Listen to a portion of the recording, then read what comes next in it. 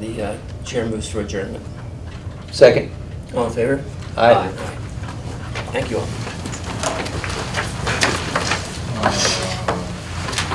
Item 11. I'm sorry? What? Item 11. Oh, you're right. You have public comments. Public comments. Are we back on the record? Well, Mr. Chair, I move that we go back on the record. second. All in favor? Aye. My apologies. Yeah, there was a little bit of that problem last time I was here. I believe you asked the city attorney to do your resolution off the record that you talked about earlier today. But anyway, nonetheless, yes, my name is Charles Arison, and I'm basically a photojournalist, citizen, and I do records, investigations, and different types of things. The independent hearing officers, I've been trying to film their meetings and I've been locked out.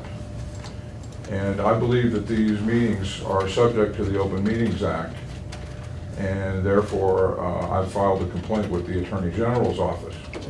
Now, I've done some other investigating, and I've discovered that in 2012, September of 2012, the City Council saw fit to make the hearing officers truly independent, and they established a city ordinance in September of 2012. Slightly thereafter, I believe it was in October of 2012, the city administration had gone through a request for proposal. They submitted an executive committee summary, whatever you want to call it, to the city council, and the city council voted and accepted the 4 hearing officers that you currently have to a 2-year contract.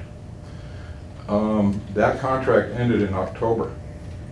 Now, in February of 2014, October of last year, 2014, in February of 2014, without going back to the city council, which is written into the ordinance for retention, the administration gave those 4 hearing officers a 6-month extension until the end of last month.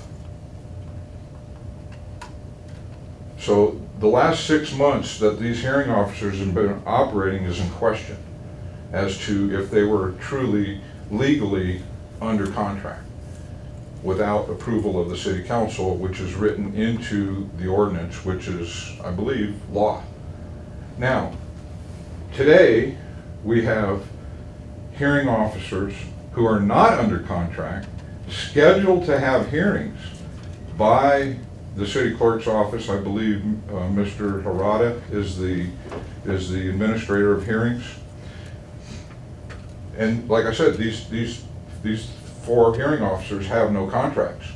There has been no generation of a request for proposal, or there has been no executive committee write-up to send to the city council for their consideration, and there has been no sign-off by the president of the city council or the city clerk of new contracts for these 4 hearing officers.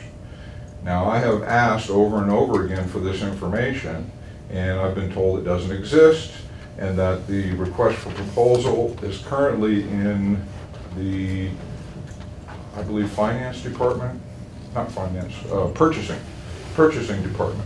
So the request for proposal hasn't even gone out to bid.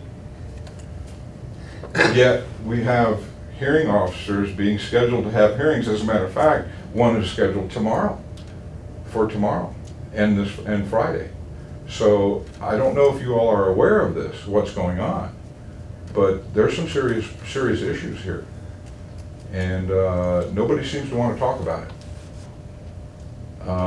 The city council's well aware of it, and my understanding is they're looking into it, but I don't know if they've spoken with you all about it or not, but there's some serious issues going on here.